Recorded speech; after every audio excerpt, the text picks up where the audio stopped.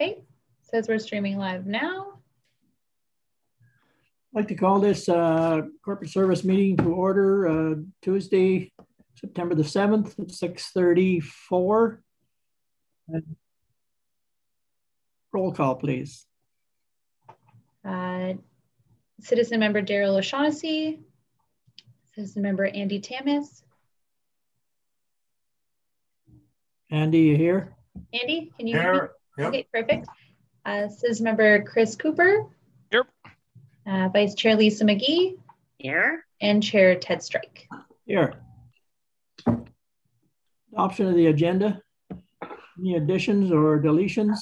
I think, Ms. Chair, we have the land acknowledgement statement. Member Daryl O'Shaughnessy. I don't have that. Okay, you don't have that. Okay, just 1 second.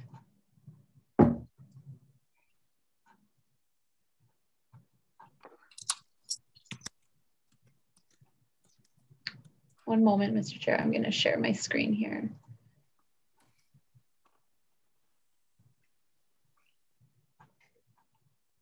I have the minutes up on my screen. Yep, just 1 moment. I'm going to share my screen.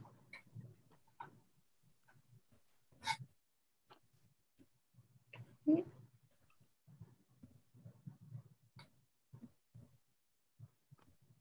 Can you see my screen? Yep. Okay. So Ted, as chair, would you like to read the statement? It's small, but I'll give it a try. Okay, just give me 1 sec. I'll make it larger for you there. Okay. Well, now you've hidden part of it. I've hidden it? Yeah. Go back smaller. Oh, there. Okay.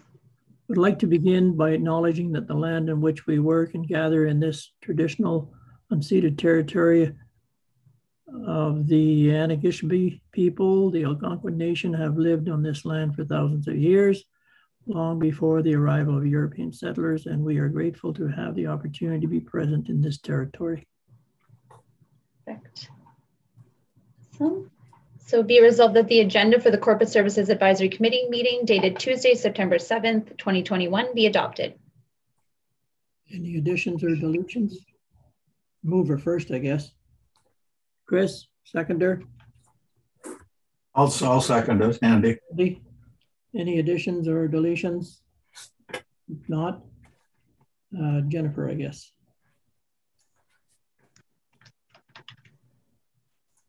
Okay, perfect. So we have the minutes of the previous meeting, Mr. Chair. The minutes of the Corporate Services Advisory Committee listed under item 5A on the agenda be adopted. Mover, please. Chris, Lisa.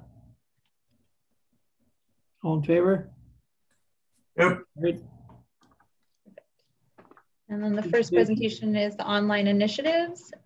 That the Corporate Services Advisory Committee received the online initiatives presentation as information. Over, please. Lisa. Chris. Jennifer. Thank you. I have a presentation that Kayla's going to throw up on the screen. I know there'll be a bit of repetitiveness here for council members, but it's a good topic for the committee.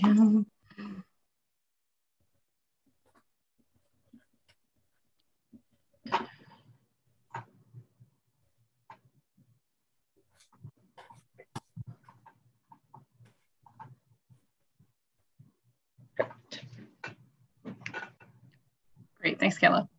So tonight I want to talk to the committee about some online efficiencies. So to give a bit of background, in the town's 2020 to 2023 strat plan, operational and financial efficiencies is considered one of the key priorities. So under each of those priorities, we do have action plans, and the action plans do include implementing online initiatives, which do include moving to iCity Online, and this is for the viewing of property taxation and utility bills. And we also are looking to move to online payroll management. And when we talk about benefits and added values to these online initiatives, By moving to a modernized online paperless process, it will create internal efficiencies along with added value services for the town's growing population base. So really, with the impact of the global pandemic, it really has created that need for online services for residents so they can be looking at items without a physical presence in the facilities. To talk about a little bit about the modules themselves, so the iCity Online, this is called a citizen self-service module. What it is, it's a web-based solution, and it allows citizens, staff, and vendors a variety of functionality online. They'll be able to log in, they'll be able to view their accounts, their transactions, they'll be able to update their information, they'll be able to make service requests, and view key documents such as their property tax and utility bills, and of course in a secure environment. The other part of this is it's called HRIS My Way, and really what it is, it's an online payroll platform. So this is more internally. It'll allow employees to review their time bank balances. It'll allow us to process T4s online, payroll stubs, submit leave requests, update TD1 information, track certifications, enter time, as well as managers will be able to see and track HR and payroll data. And the nice thing about this is the data from the HRIS My Way system, we do have it connected where it'll be uploaded into our current VATM iCity payroll module. And that's really going to help us create those efficiencies to have more efficient payroll processing than a lot of it right now is paper-based. So the cost to implement these softwares, it's broken up into software fees with implementation, and then which are one-time fees, and then we have licensing, which is annually. So you can see here for iCity Online and for the HRIS My Way, we have it broken down into those one-time costs, and we have it broken down into the annual licensing fees, which are the annual costs, which will form into the next part of the annual operating expense for future years. We are project funding these through the council approved at the last meeting through the Municipal Modernization Grant. And the Municipal Modernization Program, it really is intended to help small and rural municipalities modernize their service delivery and identify new ways to become more efficient and effective. And they actually listed digital modernization as one of the key priorities under that program. So it really is a good fit for those funds. And those funds, how much there is, in 2019, our employer received modernization funding of $646,946, and we still had at this point an uncommitted balance of $155,910 in the reserve from the modernization monies, and the total for this project will be $31,375 to initiate these online programs. So I did want to get some feedback from the committee. It's important that we continue, I think, the momentum to be moving things online and making things more efficient. I think it's really important that we're providing that extra level of customer service for residents so they can be able to access things more online. So I wanted to get feedback from the committee on what other services online do you see as being a priority for residents for moving online and or for providing additional functionality.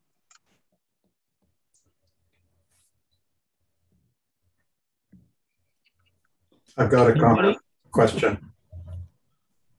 Andy? Do I have the floor? Yes. Yeah, okay. I think this is a great initiative and moving into an online system is really good. However, I worry about equity of access to governance for people who may not have online access or may not be computer savvy. And they may have a pattern of interacting with the municipality over years. And would they still be able to interact with the municipality in the way in which they are accustomed to? Absolutely. So this is an additional functionality that we'll have to allow that, but any resident who currently gets feedback from the town, either in person, coming into the facility, or speaking to staff, whether it be over the phone or in person, all those functions will still be available as well. That was my question. I didn't want to support a situation which would lock out a number of people I know who are not computer savvy. Oh, no, it's not about, we won't be taking anything away. It's more, we'll be adding this value added. Kayla, do you want to maybe stop the share on the presentation so we can have there we go. Better for conversation. Yeah. Great. Okay, that's a great point. That's a great point, Andy. But we'll definitely make sure we maintain those other avenues of communication open as well. Yeah. Chris? From a customer service standpoint, is there any potential for bylaw submissions and maybe follow up through a system online? I'm just thinking, I had a personal experience where I contacted bylaw and didn't get a satisfactory response. It just seemed like my query went into the void. And despite a couple contacts, they may have been working on it, but there was no feedback whatsoever. When I did bring it forward to council to be addressed, and it was the first time that a number of council members had even heard of it. So there just seems to be a disconnect from a customer service standpoint when something gets submitted to our third-party bylaw, whether it's being actioned, where it stands, and kind of keeping everyone in on the loop. Is there any functionality at all to deal with bylaw and iCity Online? So there's a couple of facets to that part, Chris. I'll start off, and then Maureen or Kayla might want to jump in on a little bit too. But for anything, I'm going to say, and not necessarily related 100% to bylaw, but if there's any time that any resident is unhappy or would like to put in a complaint about services that they receive, we definitely have a process for that. And it does form part of our, we do have a customer complaint policy, and we do have on the online forms that people can submit to have that. And it does go into a tracking system where you get sent a ticket, and there is a follow-up process that that flows from that. So I guess I'm going to say, not stemming from the first part of your question, but from the second part, if you had a service that you were unhappy with, there's definitely a process in order to address that. For the first piece on the bylaw piece of it, I believe that the first part of that does go through our CRM system as well. Is that correct, Maureen? Yes. Yeah. It goes through Access E11. Yeah. Our Access E11. So you have a ticket. So it should be giving you a ticket number. And at the end of the point, if you're unhappy with how that was resolved, by all means, you can reopen that ticket, and we can, it can, I'm going to say, generate more feedback. Okay. Yeah, I was just wondering, because the standard, like right now, when you contact from a user perspective, when you contact, you phone the phone number, you leave a voicemail, it gets transcribed to text, it gets sent somewhere, and then something happens. So that's just from my experience, that's what it was. So there didn't seem to be like a really nice front end to put it in there. So that's just some feedback that from my own perspective I've had. Now, another functionality, is there any way to put some municipal systems on there, like building permits, pet licensing, just standard things that residents would normally come to town hall to do that we can do through iCity Online? Absolutely. So what we are doing on the building permitting side is our building official is looking at, it's a software called Cloud Permit. And they're looking to implement that later this fall, probably early 2022, and that will bring building permits into the online forum as well for that. So that's definitely one that we have coming down the pipe as well. So that's good. And I'm sorry, and what was the other one you had mentioned there, Chris? Just like pet licensing. Oh, and garbage passes. Garbage passes would be awesome, because I've been doing a lot of dump runs, and it really does mean a lot of points of contact right now, especially going during COVID, going right in, getting it. And it's not always at the best hour. Is there any way that services like that can be moved online for purchase? So the pet licensing, I believe, is already online, available for purchasing. Yes. Yeah. And definitely we've been working with our website provider to be working on one for landfill vouchers. It's a little trickier. It's taking a little bit more back-end work to try and determine for the landfill voucher parts, because there's lots of different pieces to that in order to get the information out to the landfill when he's receiving the information out there. When someone comes up, have they purchased the different pieces and the weight and and all those different pieces. There's a couple more moving parts of it, but that one we're definitely looking at as well to try and find a way to move that into more of an online presence as well. Okay, great. Overall, I think it's a great thing to be moving to give, like Andy's concern was that would be taken away from traditional services, but I think this augments, I think you agree, Andy, it augments kind of what's being offered right now. So it's a win-win for everyone. That's good. Andy? I was going to bring up building permits, but there's a whole bunch of things that the municipality manages and controls. Zoning applications, there's all of that. And some of that, like a building permit for a development project, is a huge amount of data. You've got all the sewer lines, the power, access, roads. I just drive by the one by the restaurant on the way out toward the highway, and I look at that and I said, how many permits and how many drawings and how many engineer reports and impact, environmental impact, and so forth and so on. You know, to try to digitize all of that. It's probably all digitized in some way because it enters computers, but to try to make it a simple, accessible thing, I think there's a limit to what one can expect the municipality to make readily accessible. Because you know, it's a huge packet of information to try to handle. So I think it's a great initiative. The more we can put online, but at the same time, we don't want to overburden the system and try to put stuff online that should actually be delivered in a FedEx envelope. You know, that kind of thing. Lisa. I just want to piggyback on what Chris was saying, because I got really excited with something Jennifer was saying, that they're and maybe this has been mentioned before, but it's only just sunk in. So we actually have an actual ticket system when somebody requests this or the other, and then if I'm understanding correctly, things then get closed. That tickets gets closed when things are finalized, wrapped up, with the potential to reopen or a new ticket.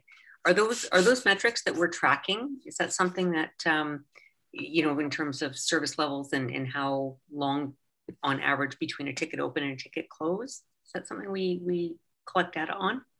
Yeah, so this is when was our implementation date, Kayla? We went like October, November, I would say. So we haven't quite had the system for a year. We haven't had a full year yet of data. And our first couple months, we're still getting people used to the system. We're getting data and we're getting it. I think a couple more months, Lisa, would give us a bit more robust information to tracking, but it definitely has a metric system at the back end of that program that does track those types of things. Yes. Okay. Yeah, I wasn't asking for it here and today. Yeah. I was wondering whether that was something, and definitely it'll be something I'd want to see at some point. Thank you. It has that functionality for sure. Yeah, and if I could just add to, very often you will see that the bylaw tickets are not finished up, because if you have complaints about overgrown grass or property standards that are ongoing, they will continue to monitor them. So you won't see the actual ticket closed because they're continuing to monitor them. They'll put them in that the grass has been cut, but then they're continuing to monitor. So the tickets never, sometimes isn't closed right away because they're continuing to monitor. So is there some kind of a tracking to you know, first touch, second touch to the ticket, and when that all? If there is an email left, the person who has expressed concern or a complaint will be sent an email on completion, and as they are updated as well. Okay. Yeah, Okay, and if great. I could just add quickly, Lisa, too, we are also trying to move, like we've put a new, I'm going to call it a new form on our website that's bylaw specific, so that it helps the customer on the website not having to go through the entire listing, that it is just bylaw specific form. It goes through our same system, but from the customer's perspective, it gives them the option just to submit a bylaw concern and gives those things. And that is actually, that form is going to be updated in the next few months. The company that we use is actually doing an upgrade so that there's no more drop downs, that you'll actually see the list dropped down like automatically. So there won't be any having to click to drop down whichever one it is. And then also, I know Bylaw is slowly, again, it's a new system. They're getting used to it too. And we're trying to figure out how to combine more their voicemail to email into our new system too. So we are working with them, but concerns that go into that system online from a resident right now, they get those and they respond in that system. If they get a phone call, we're working with that right now to try and somehow combine those. So hopefully that helps. Okay, thank you. Anything else? Andy? Some years ago, I was hired by Natural Resources Canada to do some training around managing your email. What they were worried about was the loss of archival data when the stuff goes electronic. And what happens when software becomes obsolete or disk reading machines are no longer available? And so how do the archives, how does a municipality manage its archives of the record of its decisions when stuff goes into this vaporware or what could become vaporware when it's all electronic? So that was a very big concern for the National Archives. They thought that a whole chunk of Canadian history would not be available because of the transient nature of electronic records. So have you talked about the archiving issue related to your going online? I'll let Maureen speak to this one a little bit more. She's more the expert, but we do have a records retention bylaw, and it does outline for all municipal records the length of time that they're maintained and at what point they are disposed of. So that would include, it really applies for all town records. So anything that's not transient that does meet the threshold of a town record is maintained in accordance with that bylaw. Now, the ones that are transient in nature, Andy, certainly are disposed of in our record retention bylaw. So we have a records retention bylaw that goes along with our records management policy that details what records go where and for how long. Yeah. And which ones are archival or not as well. Yeah. Any other questions? No. Equity of access and memory. Do you want me to go back to your slides, Jennifer, or do you have, or is that the last one? I believe the feedback question was the last one. Yes, it was. Okay. We're good. Okay. So the recommendation is? That they receive as information. All in favor? Carried. Hi, Daryl. Hello, Kayla. Hi, guys. Hi. Perfect. But the Corporate Services Advisory Committee received the licensing backyard hens presentation as information. Mover, please. Carl. Chris. Maureen, I guess. Just have a presentation for Maureen. Just one moment.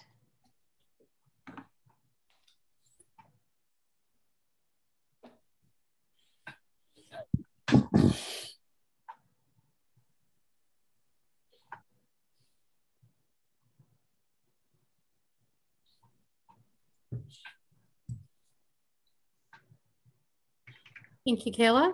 So while I'm not the expert on backyard hens, and I will say yet, and council will have heard a lot of this presentation detailed in a report presented earlier in the year, I'm just going to give an overview because we have notice on our website right now, and the bylaw is due to come back to council on September 27th. So just a bit of background. On May 10th, notice of motion was put forward for the keeping of backyard hens. And on June 21st, staff presented to the Community Development Advisory Committee. And then subsequently, staff presented to council. And at that time, council received a draft license application, a renewal application, and a guidance sheet on the keeping of backyard hens. At that point, direction to staff was to bring forward a bylaw for consideration of council to the August 23rd, 2021 meeting. On August 23rd, a different staff member presented the report to council, which included the draft licensing bylaw, some short form wording for offenses for the keeping of backyard hens, a draft guidance document, and the draft license and renewal application. There was some discussion during that meeting with regards to increasing hens to 5 and increasing some offenses, and both were lost. So the definition of backyard hens is the accessory keeping of hens for the purpose of companionship as a pet or providing eggs for personal consumption. And hen coop is a fully enclosed weatherproof structure for hens and includes nest boxes, perches, and food and water containers. Now, the big deal is a hen is a domesticated female chicken that is at least 4 months old. I could never understand the difference between a chicken and a hen. And a hen run is a covered, secure enclosure that allows access to the outdoors. The licensing bylaw currently provides for hens only. There's no roosters allowed. And again, a maximum of 4, and they have to be at least 4 months old. There is criteria in the licensing bylaw for eligible properties. Properties have to be zoned residential only with a minimum of lot size of 500 meters squared and with appropriate setbacks. There are some ineligible properties, including apartment dwellings, condominium buildings, and properties that do not meet the minimum lot size and or have insufficient outdoor space. The criteria including setbacks for the hen coop, there's no coops and runs in the front or exterior side yard. There is a minimum setback of 3 meters from the property line, as well as a 1.2 meter setback from the dwelling and any other accessory building, and a minimum setback of 3.2 meters from windows and doors of dwellings located on abutting properties, and a minimum setback of 12 meters from institutional or commercial land uses. There can only be 1 hen coop and 1 outdoor run per property. The max floor area of 9.2 meters square for a hen coop, maximum height of 2 meters for a hen coop, and a fully enclosed coop with ventilation. And if there is a heat source needed, CSA approved or rated and standards of the ESA must be approved. And the co-op has to be constructed to prevent rodents underneath and or within the walls and prevent entrance by other animals. The hen coop and run needs to be predator and bird proof windows and vents. And there is a minimum 1 rodent proof food and water container and a minimum of 1 perch giving 0.3 meters of space per hen is required. There is also a requirement for sanitary conditions in the disposal of waste. Hens infested with insects and parasites must receive treatment in consultation with a veterinarian. Any hen owner is required to remove, compost, or dispose of manure and waste in a timely manner. Stored manure must be in a fully enclosed container, must meet the setbacks as previously stated. And manure cannot be used for compost, fertilizer must be removed. Sorry, manure not, yeah, sorry. The requirement, deceased hens must be disposed of immediately, and disposal must be through livestock disposal facility, a veterinarian, or an animal shelter, and that is all at the owner's expense.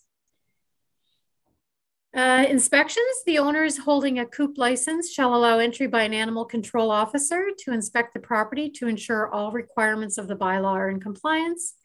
And with regards to non-commercial use, they are to be kept as pets and for personal use only. An owner of hens cannot sell or offer for sale or engage any part of the hen, eggs, manure, hen breeding, or for fertilizer production. And this is just, and it's a little small, I'm sorry, a list of the offenses under the bylaw.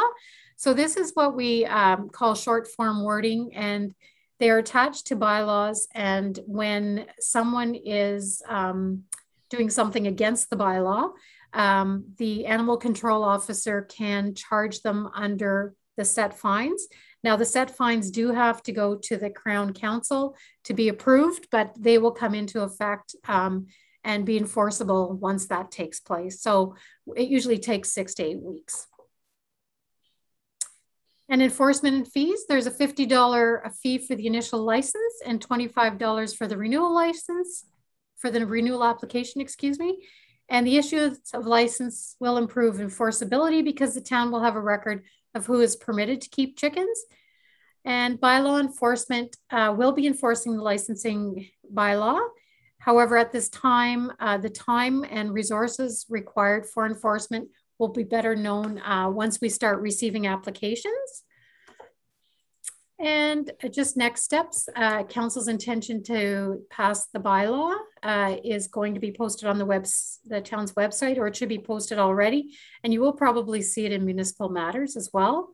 And then the bylaw to consider keeping of backyard chickens will be included on the September 27th council meeting. So pretty much an information item for the committee and for the viewing public, just to show that the town and council is certainly interested in the keeping of backyard hens, and you'll see it on September 27th. Marina, I just noticed something that I hadn't seen before, I hadn't recognized before, and that's an example would be I have 4 hens and I've complied with the regulations. Now I don't want them anymore, but you do. According to what I'm reading here, I can't give them to you, or is it I can't sell them to you? Well, I don't know the answer to that. I'd have to go into detail looking at the bylaw, Ted, more thoroughly. Would you do that, please, when you get a chance? Yeah, for sure, for sure. Because there's no other way of disposing. It says the owner cannot sell or offer for sale or engage any part of the hen, eggs, manure, hen breeding, fertilizer production.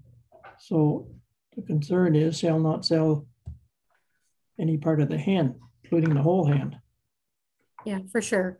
Yeah, I will look deeper into that, but I think that the hope from council is that once you're in it, you're in it. Oh, turning back, Dad. It may be a bit of a concern that we want to think about before it reaches council.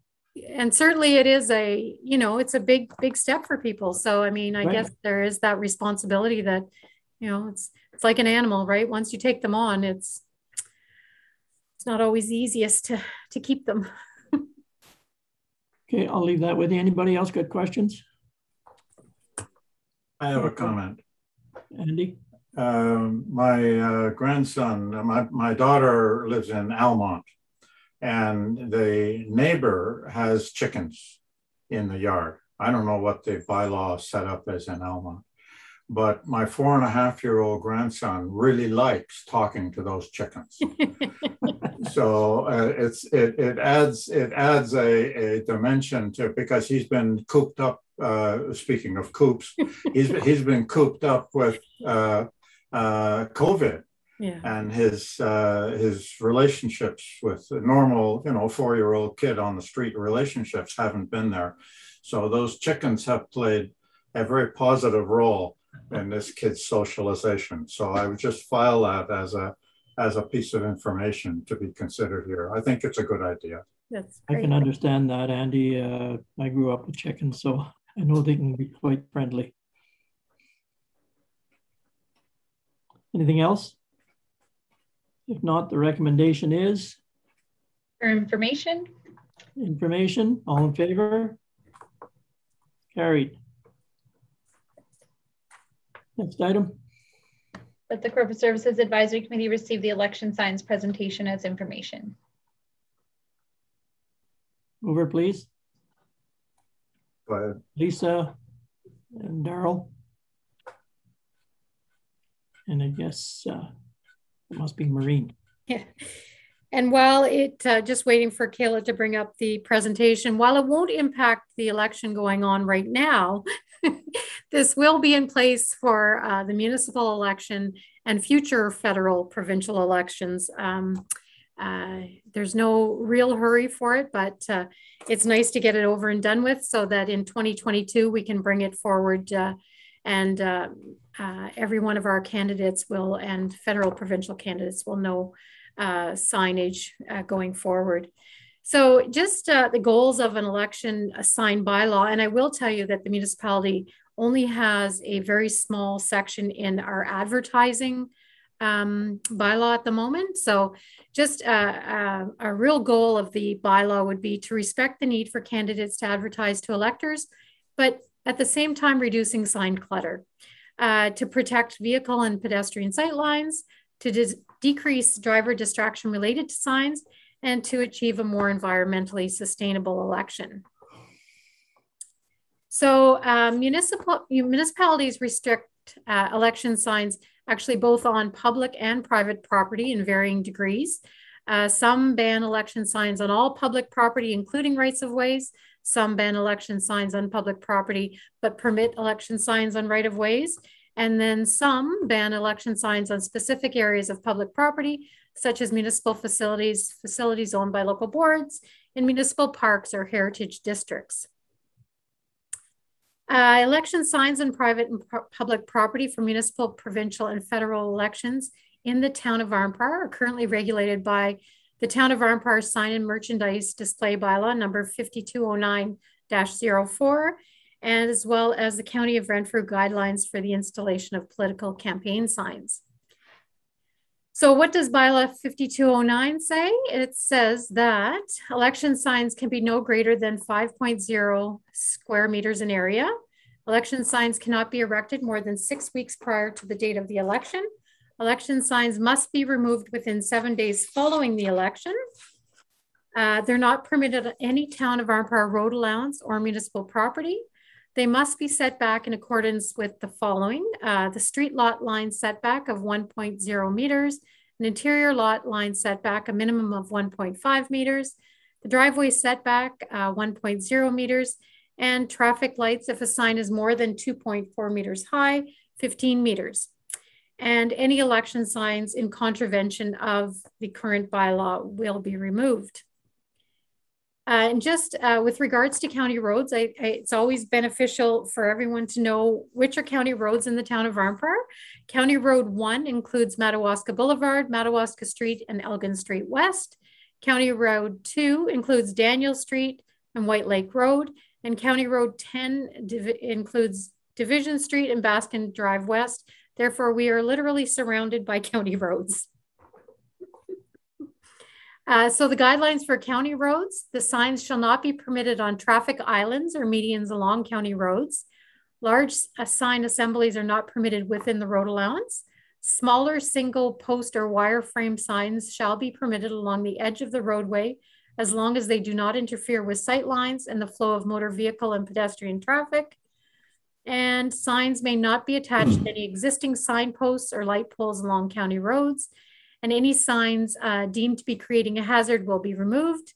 The signs can be picked up at the applicable county patrol garage, and signs not picked up by the end of the election shall be destroyed. As well, candidates again have 1 week after the election to remove signs from the county road allowances, and signs not removed will be destroyed.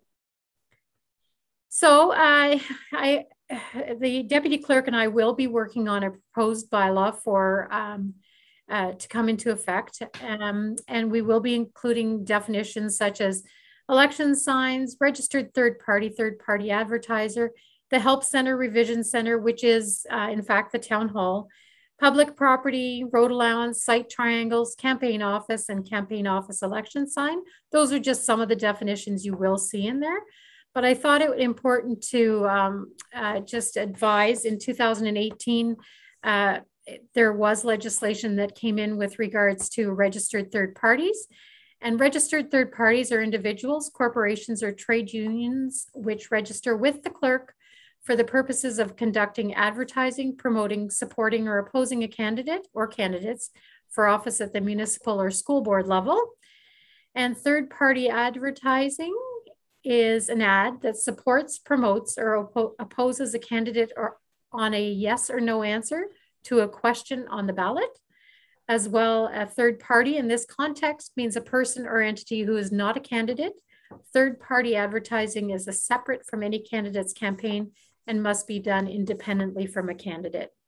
And just so eligible, I just wanted to mention who the eligible third party advertisers are. Any person who is a resident of Ontario, a corporation carrying on a business in Ontario, a trade union that holds bargaining rights for employees in Ontario. Groups or businesses that are not corporations cannot register as third-party advertisers, and candidates cannot register as third-party advertisers. So what I am looking for is some feedback on the provisions in what we've got right now, moving forward, and what I have been researching various election bylaws. So the size of our sign, no greater than 5 square meters in area. So I'm proposing no greater than 1.5 square meters in area. 5 seems very large.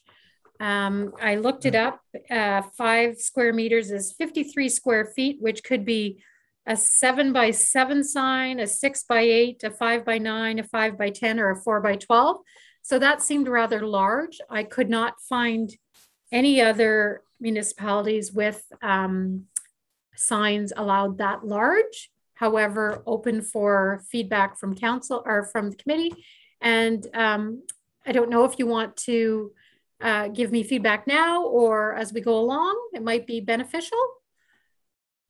That's up to you, Chair. Well, if the committee has questions, let's take them as we go along. Okay. Yeah, that would be helpful to me. Yeah, it's Sandy. I had a question about the 5 meters. That's a really big sign. Yeah.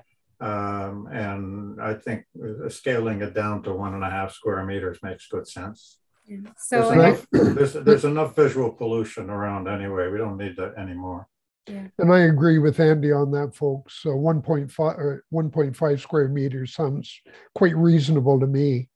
5 square meters, that's a heck of a big sign.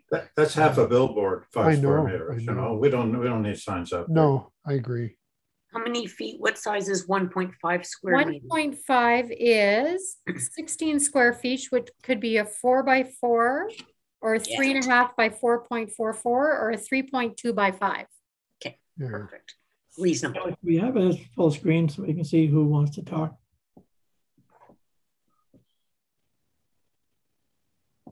Chris. What are the penalties or costs for contravening the bylaw? Because if I wanted to go put a huge sign up and I just did it and there's no consequence to it, I get a great bang for my buck. They just come and take it down later, but I got my huge sign up. What consequences are there? Well, right now we have none. So we would be we could put in short form wording similar to what you saw in the backyard hens, where there's a fee for it, like a fine. Okay. And if signs are left up after the election and they have to be taken down, is the candidate charged that whatever the town staff had to do, how many hours they had to do? Yeah, we've never charged for that. That is a consideration, but we've never charged for it. Okay. So Maureen, who picks up the signs? Is it Public Works? No. So who would pick them up are the candidates themselves or the candidates' workers. Yeah. Oh, okay. Yeah. And I will say we have not had very many problems with that. I've never found it. We've had a few calls this year about signs being in the wrong places, and we just call up the candidates or the candidates' workers, and I remove them if they're in the wrong spot. So I have to say we haven't had very many complaints. Anybody else? If not, then you wish to continue, Maureen? Yep. So the next one is the installation date. So for municipal elections, currently for municipal elections, it's 6 weeks, and I would propose the same. That gives candidates a good 6 weeks of having their signs up if they so wish. I think that's reasonable, Maureen. don't have any comment on that. That's fine. Sorry, I just had one more thought about the size of the sign. A provision that you can't piggyback on someone else's sign. So you cannot put your 4x4 sign or a couple signs on someone else's bigger sign that is in a high visibility area that may get a lot of views. You can't just stick your sign right up in the middle of it because you're kind of piggybacking on a much bigger one. So if your sign is attached to another one, it takes into account the whole surface size of that sign that you're on. Yeah.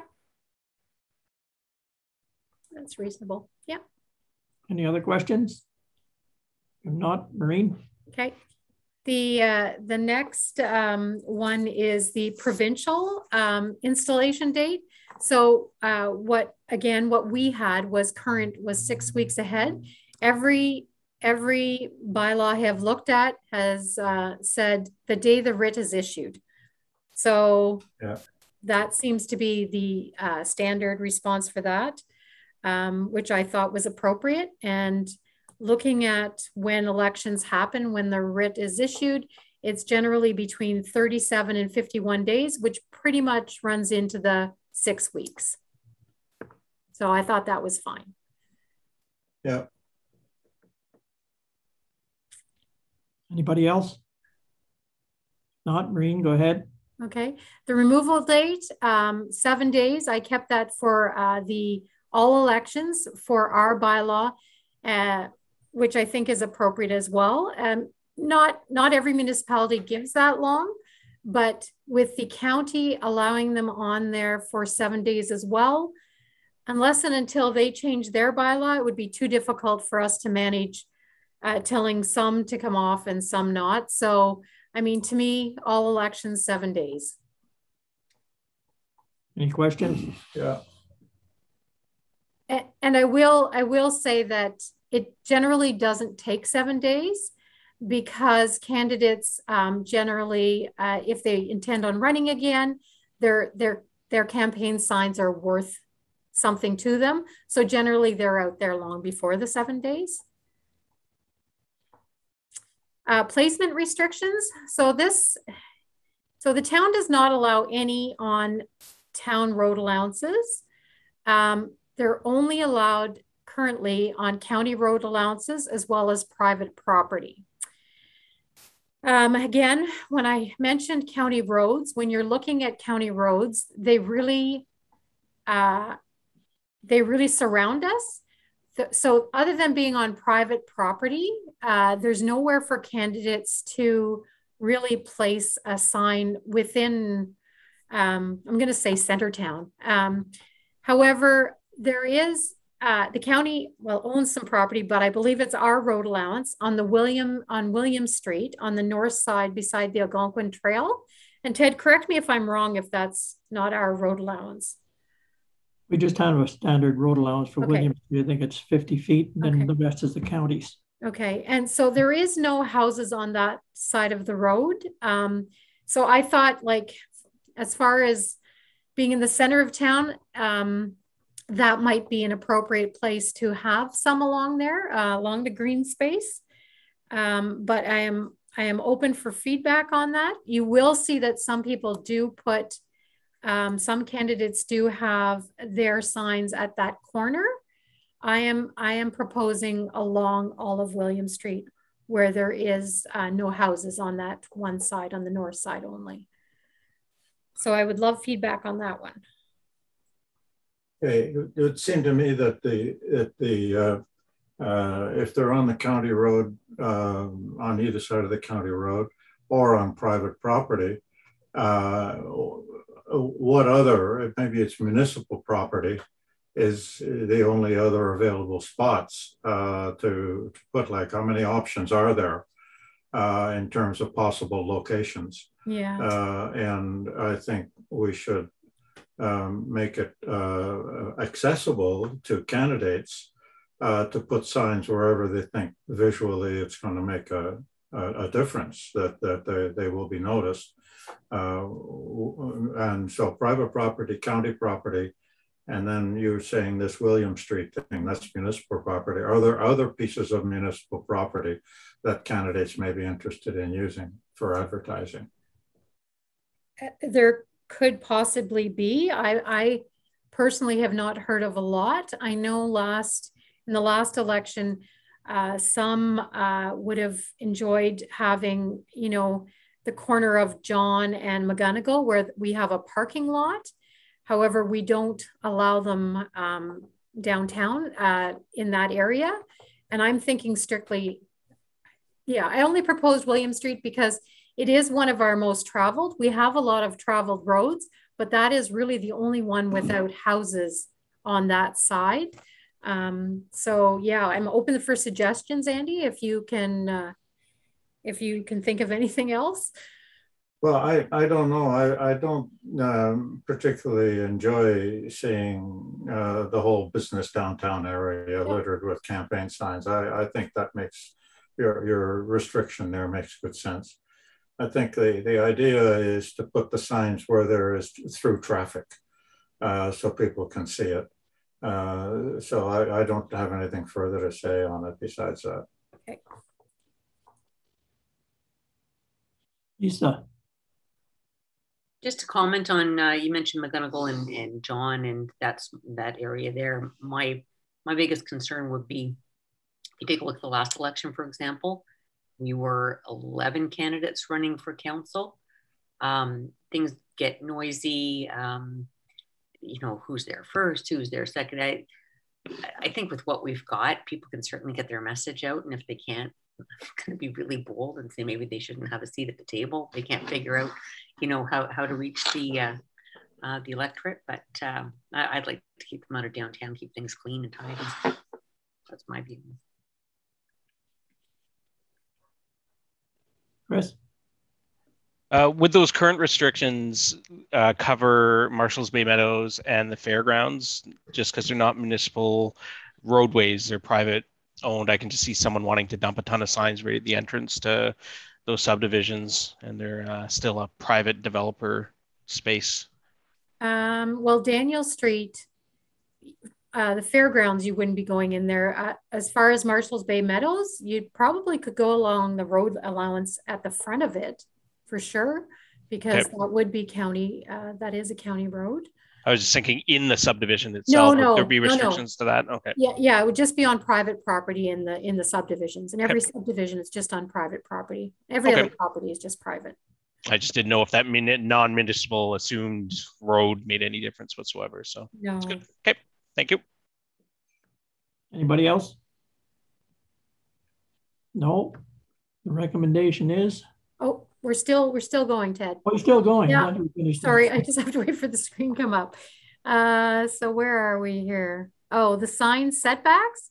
So the street lot line setback 1.0 meters or a little over 3 feet. Interior lot line setback 1.5 meters. Driveway setback 1.0. Traffic lights, if the sign is more than 2.4 meters high, 15 meters. I am proposing the same. And as I review this, I realized that I didn't put anything in about the height of a sign.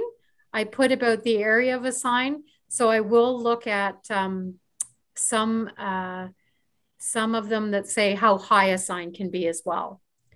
Yeah. When I bring that back. Any questions? I do. Chris? Yeah, just about crossing ways. I'm just thinking out by AJ Charbonneau, where we have that crosswalk going across by the school. Is there a possibility to put a setback, just some of those little kids walking by so no one's distracted when they're trying to cross? So in front of institutional use maybe? Or even with crosswalks. Yeah, I'd say both are very valuable. Yeah, you're right. Certainly it mentions traffic lights, does not mention crosswalks. Yeah, I can throw something in for crosswalks too. Yeah. Right. I'm just waiting, sorry, for the next one, Kayla. Assigned deposit or removal fee. We currently have none. I was proposing none. Some municipalities do have it. As I said, we really haven't had an issue before. So I wasn't at this time going to propose any. I think I would leave it up to committee if they had any suggestions. Andy here. I think Chris's earlier point, if you're using municipal staff's time beyond a certain point to clean up, there should be a fee associated with that. And more than just the hourly cost of that, there's the inconvenience. That person probably should be doing something else. So it should be some kind of penalty for littering or whatever you want to call it. Yeah. Perfect. It hasn't been an issue, Maureen, has it? No. Okay. No. But if it were to become an issue, I can certainly appreciate Andy's point. If it involves staff time, for sure. Yeah. Chris? I was just going to say that's the last resort. I'd give a little bit of a window there where people have a warning that, hey, these are out there, and if they fail to comply, then as a last resort. I know no one likes to set out fines at all, but if it comes down to it, but I think there should be a little bit of a window for fair warning. Yeah. Yeah. Anybody else? Sorry, Kale, I should have printed this for myself. So additional restrictions, and these are some that I would consider and would be looking for your feedback and putting into the bylaw.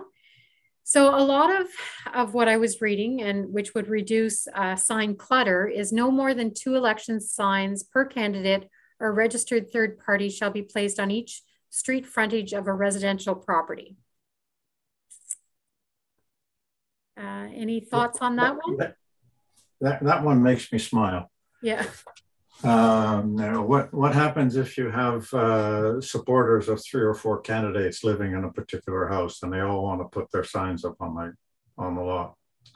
Well, that it says per candidate, right? So, yeah. Yeah.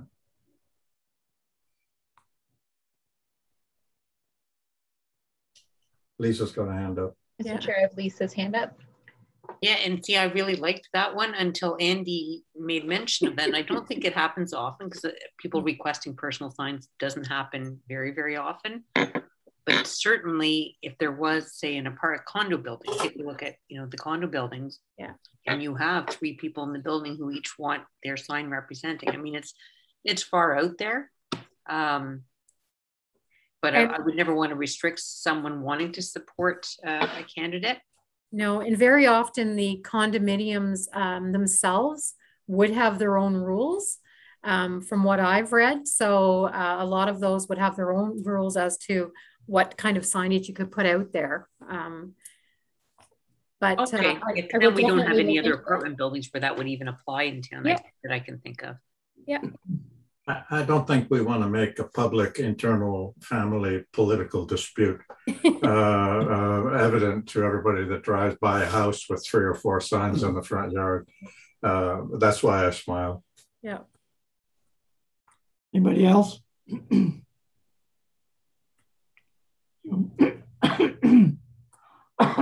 Excuse me. So that was on residential property. So no more than 2 election signs per candidate or registered third party shall be placed on each street frontage of a non-residential property. Same. No more than 1 election sign per candidate or registered third party shall be placed on a campaign office.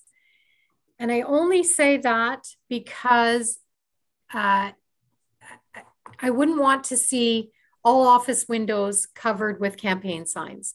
That was my own. I did see that in some others, but looking for your feedback.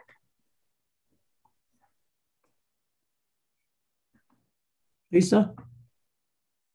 Campaign offices aren't wildly common, but having worked on a lot of campaigns in the past, more at the federal and provincial, and having also taken advantage of having an office during the last one, I don't know if that's a reasonable one to restrict. If someone's taking the effort to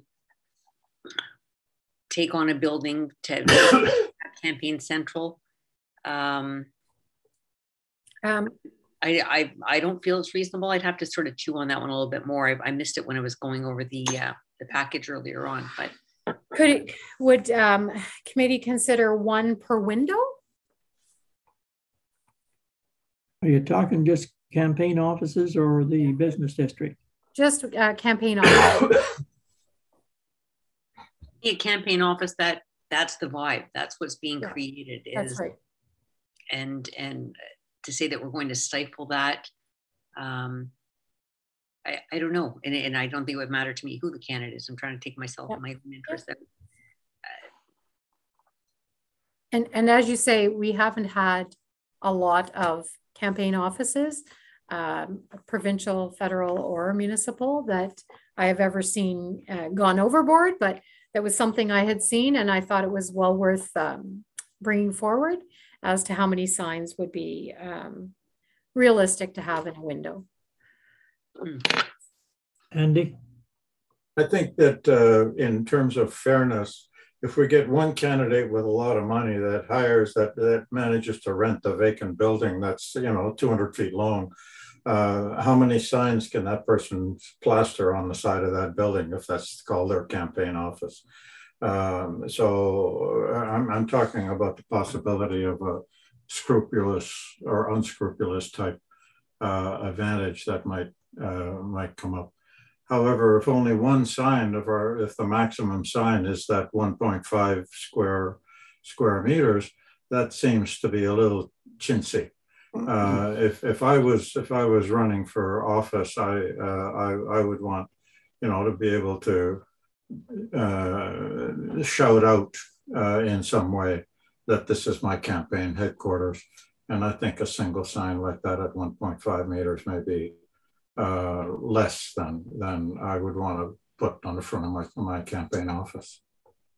Chris? I think the intent is just to have it not be overwhelming. So how about a proportionate ratio, like 25% of the visible surface area of the window is the maximum that it can actually be covering. Then it's not taking up the whole thing. Then you have 3/4 of the space guaranteed to be free of campaign signage. I think that's kind of a good middle ground. I think my own personal opinion is that we leave it alone. It's for such a short period of time, ladies and gentlemen. Like I say, if somebody has the money to rent a place downtown, good luck to them. That's my personal opinion. Yeah, for sure. Not necessary to put in, just trying to think ahead. I know, Maureen. Yeah, totally understand. Yeah. Any other questions? I agree with that. Just leave it be and let good taste, if there is some, rule out. Okay. Not permitted on private property without consent of the owner or occupant of the property.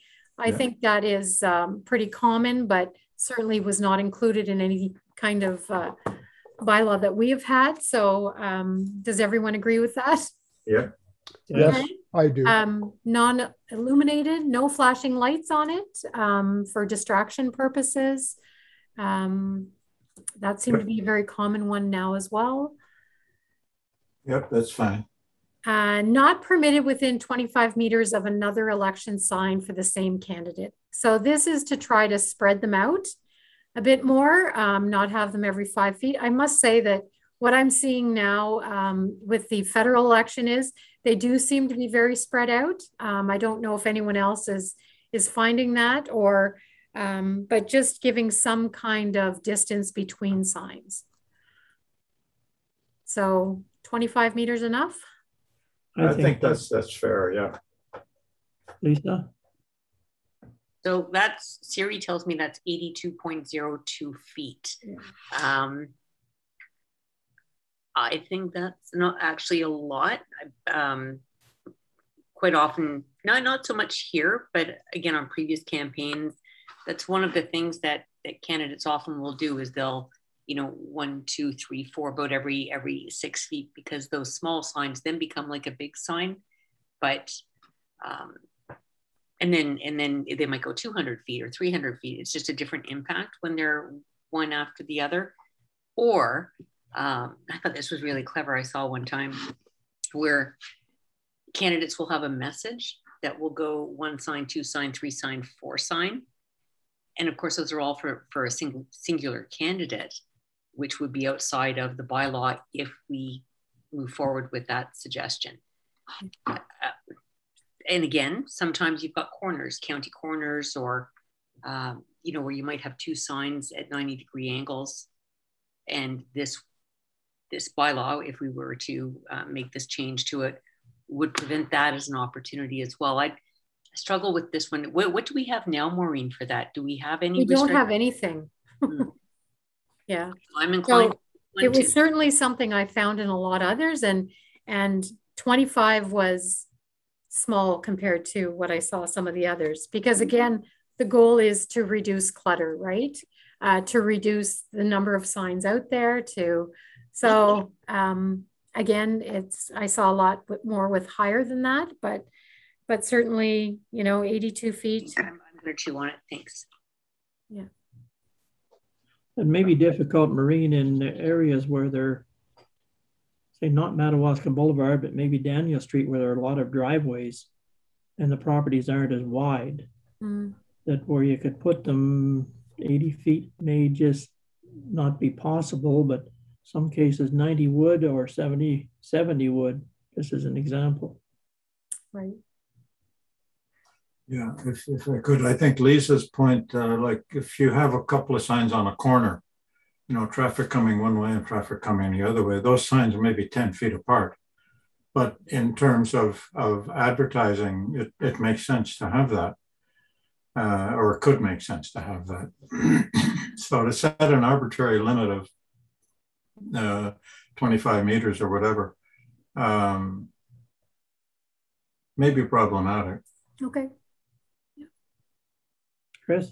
I just worry about policing it too, because I can see someone getting petty and getting out there and saying that's 67.8 feet, and then we have to remove the entire road worth of them. Not that I could see anyone posting something like that online, but I could definitely see that being an issue where someone, you know, has an opportunity to wipe out a candidate's entire street because they're not within the scope of the bylaw. So yeah, no, we can leave that one alone. That's fine too. I really am appreciative of your feedback. So and then not permitted within 50 meters of a help revision center, which is the town hall. So the town hall is where people come for help to be to either vote or to have their the voters list amended, whatnot. And similar to a polling place where you're not allowed to have signs, that is what the town hall would be considered. So just not within 50 meters. Yeah, that makes sense to me. Lisa? On that one, we don't currently have that, right? Because so my concern with that one is that we're then removing the opportunity for anybody who lives within that range and has a residential address from exercising their own right to democracy and to show their support for any given candidate. And I don't know that that's really where this committee is intended, or where council is intended to. That's an uncomfortable place for me. Okay. That's a good point. Anybody else? Okay, I'll think about that one. Yeah, I think there's a balance between having public spaces politically neutral, and also having spaces able to be used for purposes of promoting a particular candidate, and how to balance those two issues and what's the happy medium. Yeah, for sure. Maybe if it was even just to specify residential property is permitted, but county roads or anything else would be excluded within that range, maybe that would be. Yeah. Yeah, no, it's a good point. Yep. And I think the next one is similar, and that was on a vehicle that is parked within 50 meters of a help center or vision center. Just, you know, advertising now takes many different is in many different manners. So if someone slaps something on the side of their car, just that the car is not sitting right outside the town hall. Any comments on that one? I don't see any. Oh, Andy? Yeah, if what happens if there's a campaign worker that's going in to get a dog license and his vehicle's parked right in front of the town hall? You know, like I have a question there. But the other thing is, you don't want a sign plastered on the side of a truck that's parked there for 6 weeks, you know? So how do you deal with that? Well, there's only a few spots outside town hall anyhow, so they can park down the street. But I will look at that as well. So Maureen, one question, please. So Sure. who enforces this? Bylaw enforcement would be enforcing it. Yeah. All right. Okay. Yeah. Thank you. And then just the standard ones that we don't include anywhere, but really are common sense. Not permitted in a median strip, not permitted in a site triangle, not permitted on a utility pole.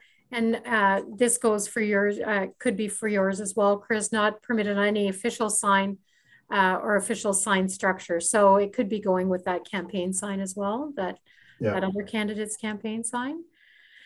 Shouldn't be attached or placed upon any building in such a manner as to obstruct any fire escape, fire exit, or to interfere in any way with the work of the fire department.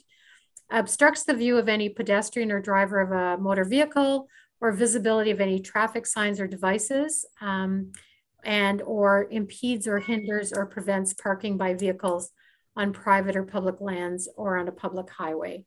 So I think those go without saying. We have not included them in a bylaw. So just trying to make a more comprehensive bylaw. So what my intention would be is to bring back a draft bylaw to this committee in November, and then take a draft bylaw to council in December. But certainly bringing back the draft bylaw with your feedback in mind. Any questions? I think we dealt with them as we went along. What's the recommendation, Kayla? It's just as information. All in favor? Yep. All right. Next item is matters tabled and deferred. We don't have any. Don't think anyway. Staff reports, we don't have any. Nope. New business. Any items in new business, Daryl? Ted, can I just, I already discussed this with Kayla, but I just want to reiterate the fact that the Greater Arnprior Seniors Council would be very interested in spearheading the Welcome Wagon initiative that was raised the last meeting. So just for the record, that's all. Okay, anything else? I did speak to Daryl just for the committee's benefit, and I said that we would be speaking, we've mentioned it to the Marketing and Economic Development Officer, so she is aware of it, and then we will be speaking to her further about that. So just the committee's benefit on that. Thank you. Thank you. That's great, Daryl. That's very good. Thank you. Anything else? If not, a motion to adjourn.